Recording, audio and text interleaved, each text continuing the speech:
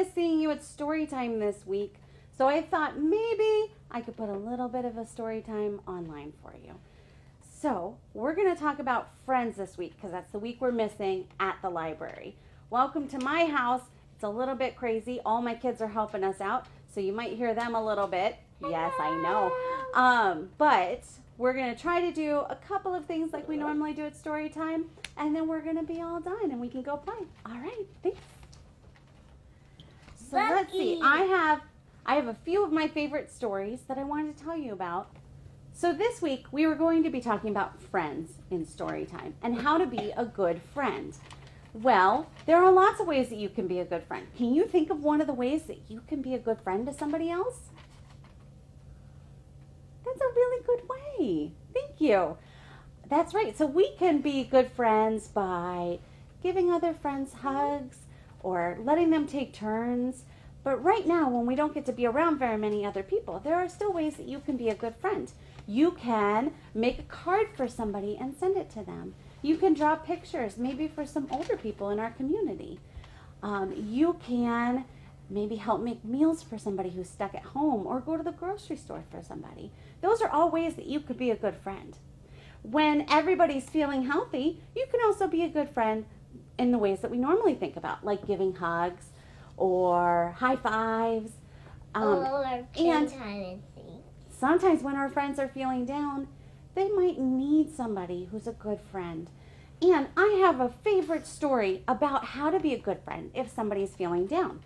So if somebody's having a sad day or something bad happens, The Rabbit Listened by Corey Dorfield is one of my favorite stories to read to help us remember how to be a good friend. In The Rabbit Listened, there is a friend who is feeling sad. Something bad happened to them, and they need a minute to feel sad about it. A lot of other friends try to come in and help them feel better.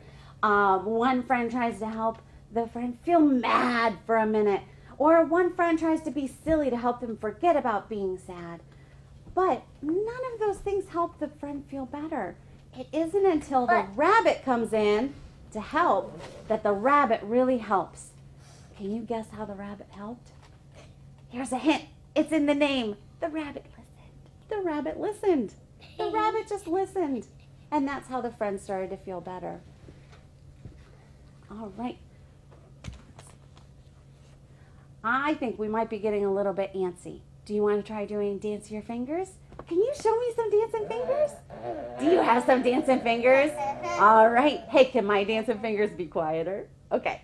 So we're going to dance our fingers, and we're going to dance our fingers up and dance our fingers down. Dance our fingers to the sides and dance them all around. Dance them on your shoulders. Dance them on your head. Can you dance them on your tummy? And now let's put them all to bed. All right, we're going to read our next story. This one is by Karma Wilson with illustrations by Jane Chapman. Karma Wilson was so nice that she said that any Storytime ladies that wanted to could read her stories and send them to her friends. So this one is called Bear Snores On. Oh, it looks like it did when it just snowed here the other day, doesn't it? All right. In a cave in the woods, in his deep, dark lair, through the long, cold winter, sleeps a great brown bear. Oh, can you see the bear in there? Yeah, he's kind of hiding in his den. Cuddled in a heap with his eyes shut tight, he sleeps through the day, he sleeps through the night. The cold winds howl and the night sounds growl. But the bear snores on. Can you growl?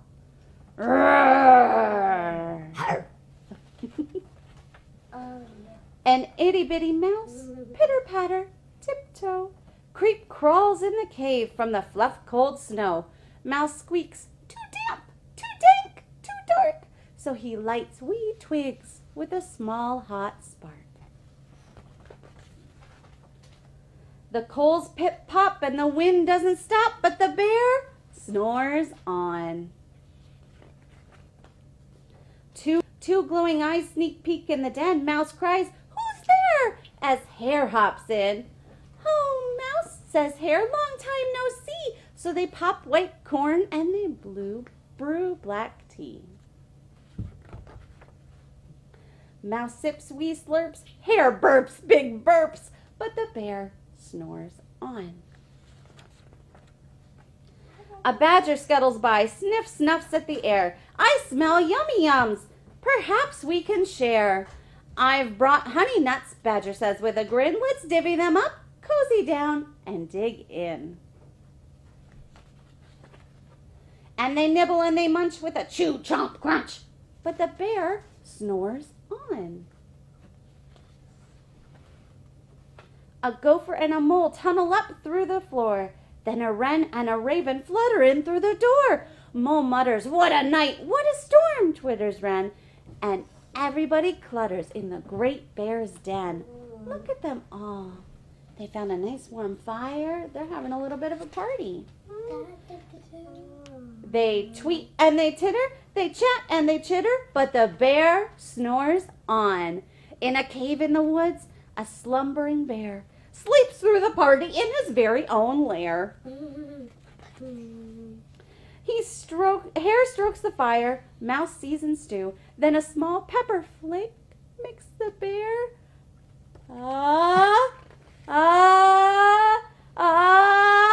chew! Wash your hands. He blows and he sneezes, and the whole crowd freezes. And the bear wakes up. Bear gnarls and he snarls. Bear roars and he rumbles. Bear jumps and he stomps. Bear growls and he grumbles. That's right. You've snuck in my lair and you've all had fun. But me, I was sleeping and I've had none. And he whimpers and he moans and he wails and he groans and the bear blubbers on. Mouse squeaks, "Don't fret, don't fuss, look, see, we can pop more corn, we can brew more tea." Bear gulps, bear gobbles, he sighs with delight. Then he spins tall tales through the blustery night. When the sun peeks up on a crisp, clear dawn, Bear can't sleep, but his friends snore on. All right, you did such a great job with that story. Thanks for listening. All right, I think we might need to move a tiny little bit more. So let's go ahead and do open, shut them. Are you ready? Yay.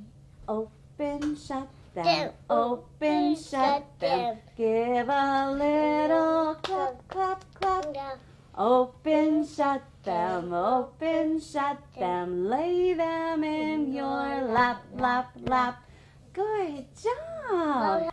Did you know that every time we do one of those things, that's called a finger play, and every time we do those, we are building up our big writing muscles. So if you've come to my story times before, you know that I'm a little bit obsessed with building big writing muscles to help us later on when we start to write. All right, so when we talk about that we want us to remember to read, write, talk, sing, and play every day, writing doesn't always mean that we're tracing our letters. Writing means that we're doing things like finger plays to help build up those big writing muscles for us. Hi, guess what, friends? I recorded a story time for you earlier, and I included a little bit about this book, My New Friend Is So Fun. And after I was done recording it, Mo Willems, the author, put out a thing that said that we can use his story for our online story times. So I get to read you this one too. So that's why this part looks a little bit different than the other part. Are you ready? My New Friend Is So Fun by Mo Willems. Hi, Gerald. Oh, that's Snake talking. Hi, Snake. Have you seen Piggy? Piggy just met Brian Bat for the first time, and now they are playing. Fun! Brian Bat is nice. I know, Brian is my best friend. Piggy is my best friend. Both Piggy and Brian are so nice. They must be having a really fun time. Yeah. They must be having a super fun time. Yeah. They must be having a super duper fun time. Yeah. They must be having a... Oh no. What do you think Elephant's worried about? Let's see. What if they are having too much fun? How can they have too much fun? They could be having more fun than they have with us. More fun. Much more fun. Much more fun. Oh no, they both look like they are very nervous now, don't they? Oh, if they are having that much fun, then maybe they do not need us. I do not want to lose my best friend. I do not want to lose my best friend. Well, we must do something. We must tell them to stop having fun.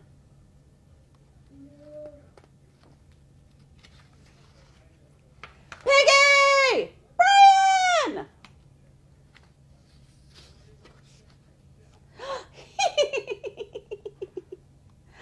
Oh, it says they skid to a stop.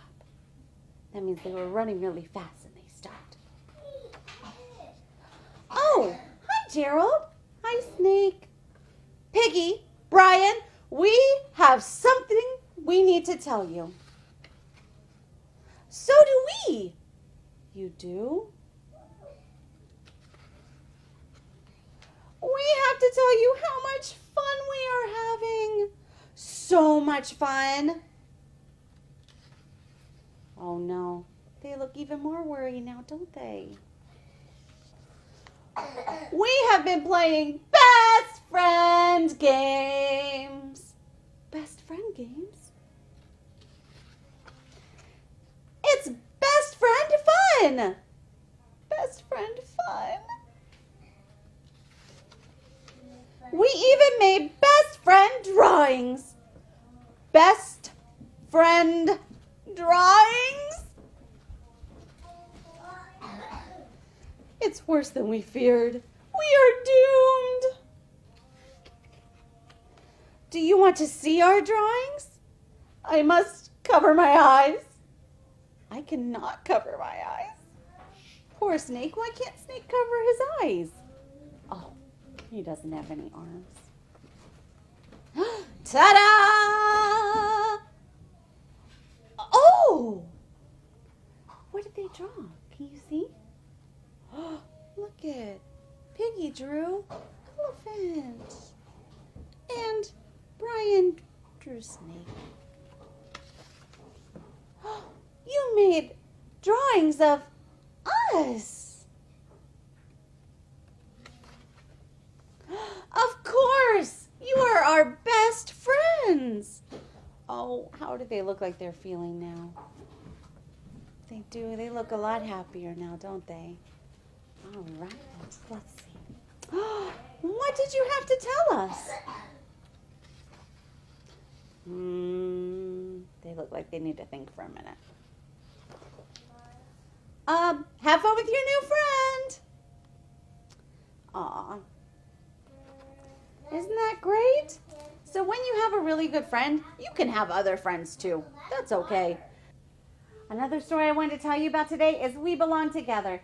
And the reason I wanted to mention this one was because the author, Joyce Wan, has all sorts of videos that she's going to be putting up on her website. So Joyce Wan is going to be putting new videos up every single day with drawing ideas and things that you can write. And I think she's going to be reading some of her stories too. There's a lot of authors that are going to be doing fun things like that while we're all stuck at home. And If you want to search for your favorite author. See if they have some new fun things that they're providing.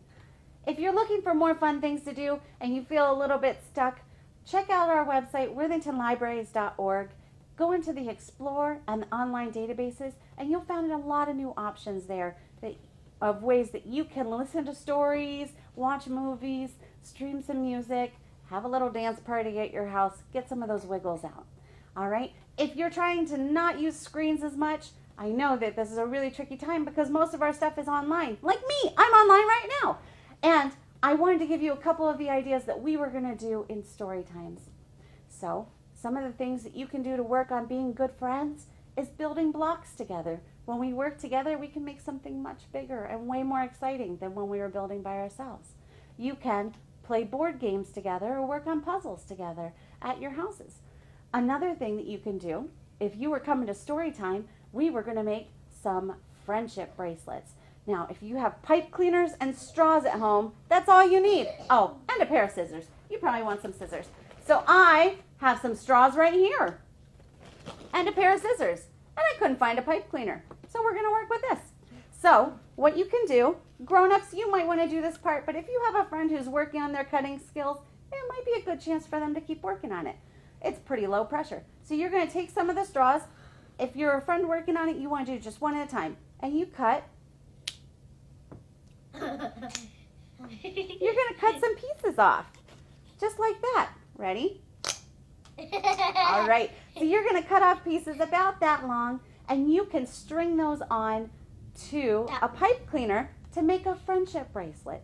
So you can make a bracelet for someone in your family. You can make a bracelet for somebody else that you love, but maybe you can't see right now. So you can make some friendship bracelets. That'll keep you busy for a little bit. The other thing that you can do, if you're feeling a little bit tired of talking to just the people who live in your house, you can make a new friend. You could make a puppet out of a paper bag. If you don't have any paper bags at home, you could make a puppet out of a paper plate and use it as a mask. You can make puppets out of a lot of different things. If you have an old sock that has a hole in it, you can draw on the sock and make that into a puppet. Check with your grown-up before you do that. So this is how you make a puppet out of a paper bag. You're just going to draw some eyes on here, make this into the mouth, and then you could decorate the whole rest of it. And now, finally, you have someone new to talk to. All right, so those are some of my ideas. If you're feeling a little bit stuck, I also wanted to remind you of some of the resources that we talk about in Storytime. You can find some of Lori Berkner's videos and some of Jim Gill's videos right on YouTube or on their websites. You can also do some yoga with Cosmic Kids. That's always a nice way. I know we love them here. That's always a nice way to get some movement going.